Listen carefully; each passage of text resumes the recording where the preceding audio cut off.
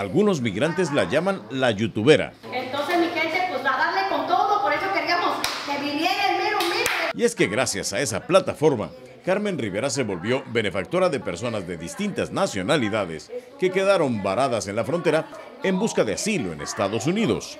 Cada video es como demostrar lo que usted hace transparente, lo que se come, lo que se da, lo que se paga, lo que se manda donado. Aquí viene la caja de pollo que mandó el Bermedrano. La mayoría de sus videos en YouTube son para agradecer los donativos que hacen sus seguidores. De las personas que están en el canal y que están en Estados Unidos, de ahí viene lo que les nazca a su corazón, porque nosotros no pedimos. Nativa del Estado de México, dirige esta casona que ha convertido en albergue y que se ubica en lo alto de un cañón del este de Tijuana. Aquí no se admiten drogas ni vicios. Esa es la regla que yo tengo. Aquí no se admite de que se llegue a las 2, 3 de la mañana. No, esa es la regla. A muchas personas no les gusta, se van. Carmen acogió a varios de los migrantes que vivieron en el campamento del Chaparral cuando el gobierno municipal los desalojó. Fue muy feo porque ya fue como a las 3:30 de la mañana cuando empezaron a andar gritando que desalojáramos y que solo agarramos 2 prendas, lo daban 15 minutos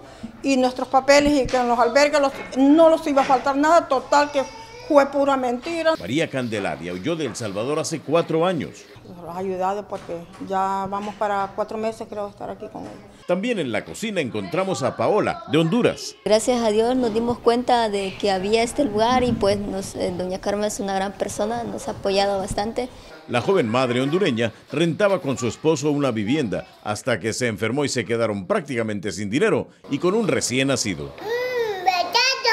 Ya no teníamos cómo pagar la renta, pues está muy cara. Actualmente hay unas 60 personas, en su mayoría niños, que encontraron techo y comida gracias a la labor de esta mujer y de la buena voluntad de sus seguidores en el canal de YouTube.